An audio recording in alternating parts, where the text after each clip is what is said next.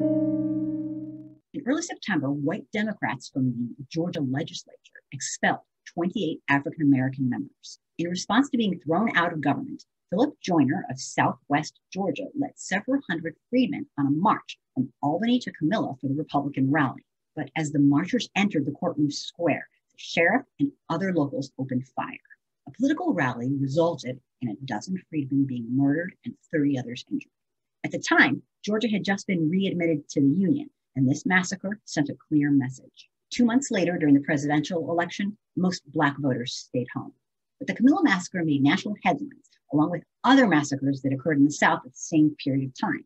This prompted Congress to return Georgia to military occupation.